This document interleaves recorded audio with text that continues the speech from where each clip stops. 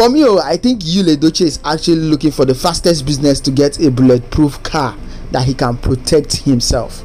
Yes, I said so.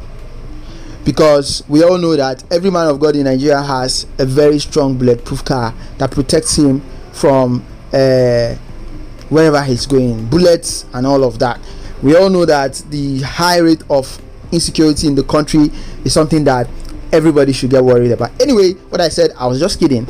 Yul Edochie said he wants to become a pastor, like he wants to become a man of God, a preacher of the gospel, like someone who has acted over 100 movies, where he featured as a ritualist or one fetish human being or the other. And I think last year his fans actually started calling him a ritualist. They started referring to him as a ritualist, and this year he wants to become a pastor. And I feel, well, pastoring is a good business, and trust me, if you venture into it, he's really going to make good money. Anyway, this is the video. Don't forget to subscribe, drop a comment in the comment section. God lifted me, as an actor to where I am, so that I can become one of his ministers, so that I can use that fame, the fame and fortune, use the status, use the global reach that I have to preach the word of God. I think I've found my purpose in life, and my purpose is to be a minister of God, to make the world a better place, to make humanity a better place, to touch lives through actions, through words, to reach out to people. But now it's very strong, I feel the time has come. Yes, the time has come.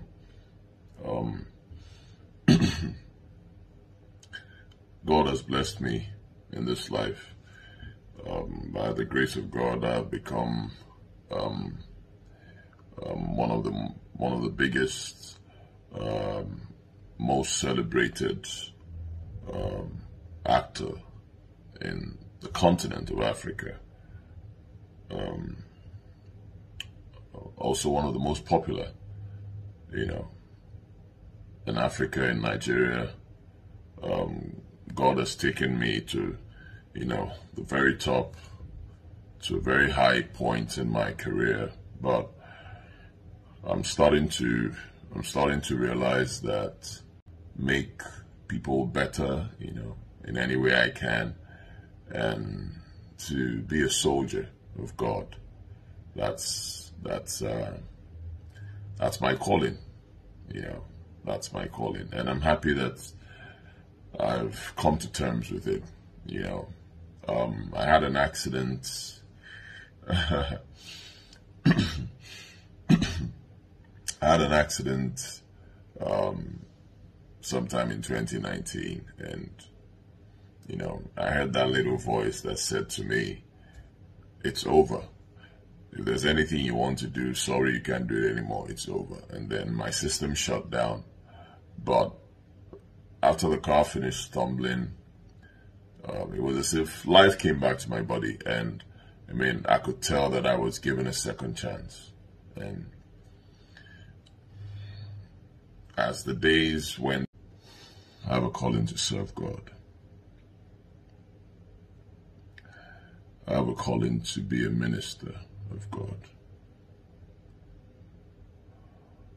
I have a calling to be a preacher of God,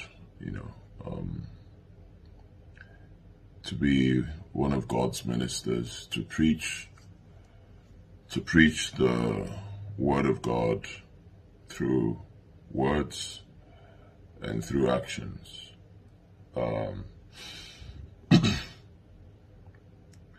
I've had this calling a long time ago, actually, many years ago, but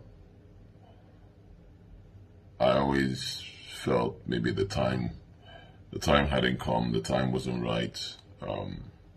But I began to realize why I got that second chance. And the reason I got that second chance is to be a minister of God, to touch lives. The first part of my life, I have lived it. I've lived the first part of my life. I've made my mark. You know, I started very early, so I made my mark very early. I mean, the whole world already knows that a guy named Yul Edochie came here. You know, so the remaining part of my life now, you know, will be dedicated to the Word of God, to be dedicated to preaching the gospel of God, preaching the Word of God, preaching the gospel, and reaching out to people to spread